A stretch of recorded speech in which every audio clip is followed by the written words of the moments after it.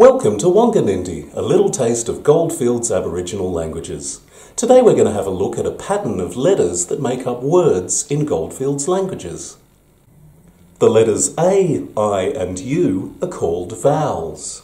All the other letters are called consonants.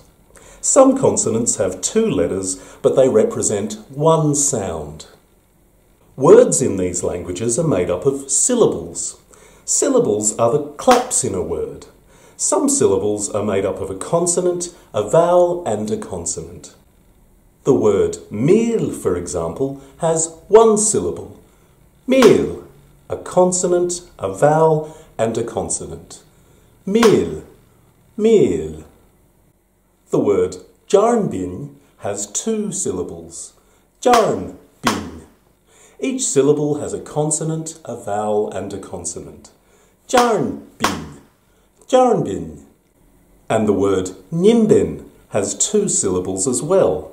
Consonant-vowel-consonant, consonant-vowel-consonant.